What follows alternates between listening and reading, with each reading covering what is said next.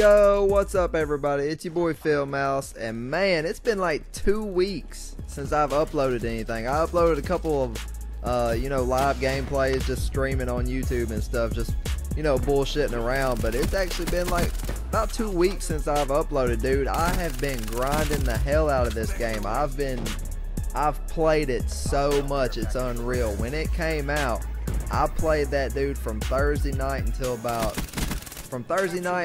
about midnight until 5:30 in the morning, and then I got woke back up at about 7:45, and I played until like that next morning. Like I was sitting in front of my monitor for like 20 something hours, and like, dude, it was insane. But man, I'm enjoying the hell out of this game, dude. There are some things that I wish would be fixed, or could be different.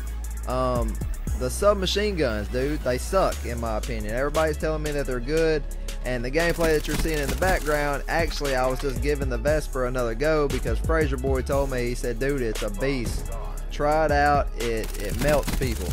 And what do you know, like right here I was actually melting people, and I was being kind of campy around their spawn, but we were playing Demolition, so that's how that goes.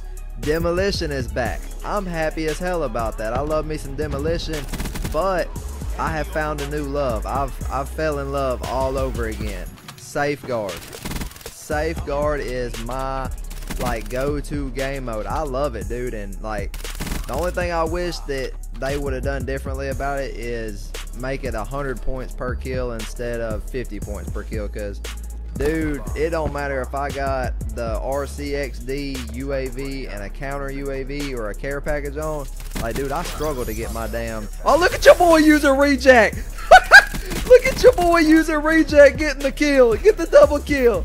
Get off the mouse. He's using reject. Oh my God, I was using reject, man. God.